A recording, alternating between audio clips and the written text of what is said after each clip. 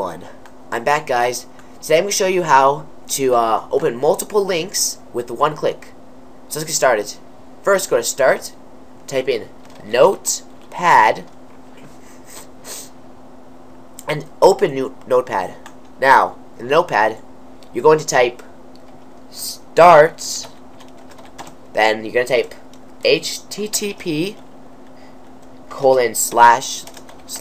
and then type then www. Then type a link. I'm going to type google.com.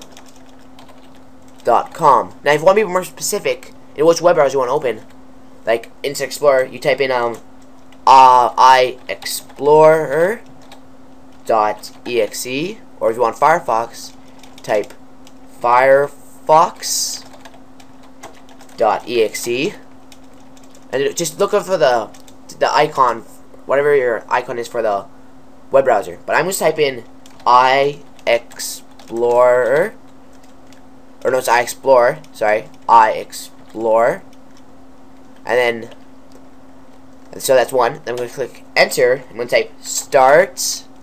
I'm gonna start this in a different window. How about Firefox.exe, HTTPS, no, one S, that's for school, okay, // and I'm gonna open up Yahoo, no wait, no, how about gee, 1 second. Alright, is it okay? How about my favorite webpage? Alright, youtube.com. Alright, now I'm gonna go to File, Save As, and now you can put as many links as you want, but I'm gonna save as this. Now I'm gonna save it on my desktop just for easy use.